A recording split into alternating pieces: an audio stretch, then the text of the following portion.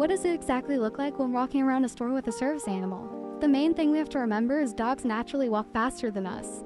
So when you see a service dog heeling next to the person, the dog is strategically making sure they're walking in pace with their handler. And usually if they do end up out of place, they self-correct. The other thing about this is we're a little wider than one person, and when walking down a close aisle, we need to make sure to leave room for others. This is because they don't know my dog and I don't know how they feel about animals. It's my job to make sure my dogs behave, as well making sure we don't have to make anyone more uncomfortable than they have to be.